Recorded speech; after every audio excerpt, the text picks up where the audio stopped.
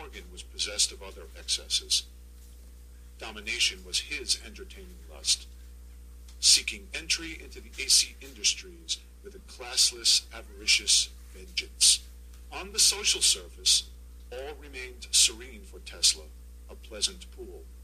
Tesla was now the darling of the uptown social classes, the envy of New York City investors. Speculators were intent on riding the Tesla magic carpet to riches. But the circulating streams of Tesla's life had become as complex as the polyphase currents circulating in his generators. Now Morgan, intent on buying the entire technology of polyphase, sent attachés directly to Tesla himself. Tesla repeatedly and politely rejected Morgan's now insistent gestures, reminding him that he too was a multimillionaire. Morgan warned Tesla that his resistance would prove fatal. Returning to Tesla after a time, Morgan informed Tesla that he had succeeded in monopolizing the industries which produced power lines and cable. Without him now, there would be no way for Tesla to export electrical power to its customers. Tesla calmly informed Morgan that a means had already been found to eliminate the need for power line technology, and Morgan laughed at what he believed was a simple whimpering bluff. Finally, Tesla was infuriated. His dream of flooding the world with light, comfort, and equality would not be stopped by pseudo-aristocratic thugs. The truth was that Tesla had already made an accidental observation which completely separated him from polyphase and conventional electric science forever. The year was 1891. The abrupt interruption of a high-voltage DC arc was felt by Tesla as a stinging shock, though several feet from the working system. He examined this phenomenon with greatest interest. Electrostatically induced rays were found to be the cause. The light-like rays were strong and penetrating, possessed of mysterious characteristics. Joseph Henry first observed these rays in 1842. Elihu Thomson later accidentally generated them in 1872. These piercing rays differed from the weak electromagnetic waves which Maxwell had predicted. Heinrich Hertz had not generated them.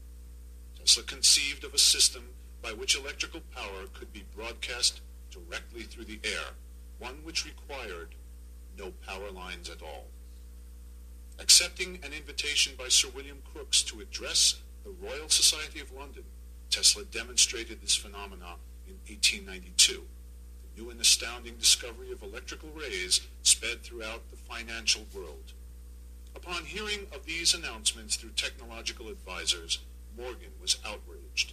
His large investments in the technology of power lines had been eradicated in a single stroke of Teslean genius. Having returned from his triumphant European lecture tour, Tesla undertook the construction of special new generators and large transformers. These produced the non-alternating impulses capable of radiating electric rays through space. Tesla's new announced broadcast power system would ruin Morgan's monopolistic plans.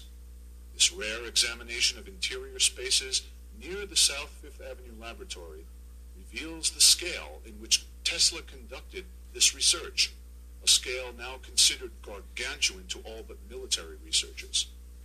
What began as a gentleman's duel would end in disaster for Tesla. Tesla now found himself in a network of Morgan's shadowy intrigues.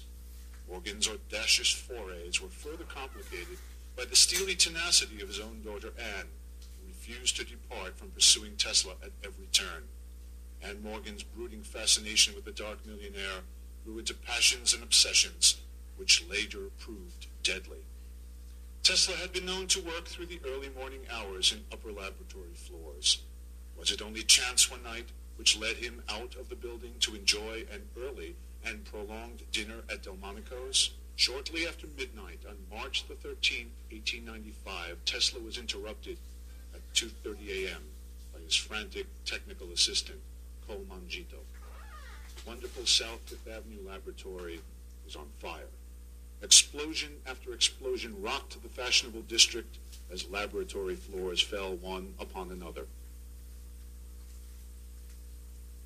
entire structure was reduced to a smoking amalgam in a short time, the obvious work of hired saboteurs. Tesla stood alone and for a time devastated. The fire, a foiled death attempt, had consumed everything of value which he had cherished. The entire armada comprising his ray technology had been wiped away in an instant. Most of his money had been placed in this new technology. Tesla wandered off shortly after sunrise amid the swirling ashes and could not be located by worried friends or associates for days. Fire burns dross. Untold transformations took place in his mind and heart.